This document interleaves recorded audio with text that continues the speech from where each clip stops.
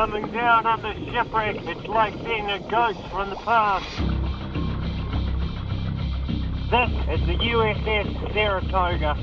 She's a big ship, really big, 270 metres in length. That's almost 900 feet. The Saratoga is one of the more famous ships of World War II here in Bikini. Whoa, look at that. There's one of the Helldiver aeroplanes that I've heard about.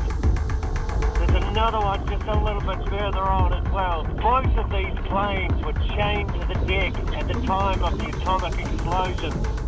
When the bomb went off, a 29-metre tsunami, almost 100 feet, crashed over the Saratoga, snapping the chains of the Helldivers and flinging them into the ocean like toys.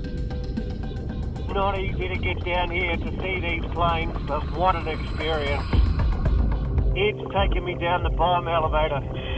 This elevator would have been used to bring bombs up onto the flight deck to be loaded into the plane. Apparently, we can access deep inside the shipwreck from here.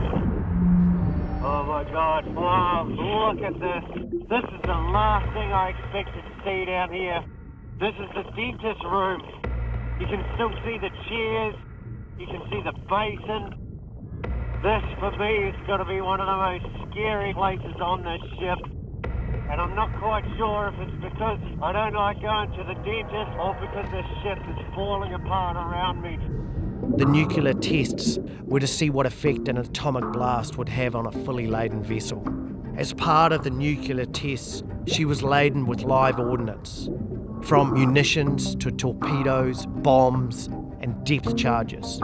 This was part of the greater test of this new weaponry. Ed, what are you doing, man? Oh, Ed tells me every time he comes down to the wreck, he likes to just touch it with his bare hands. That's why he only wears one glove. But I didn't realise he was going to touch one of the bombs. This ship is just mesmerising. Every which way you turn, there's just something incredible to see.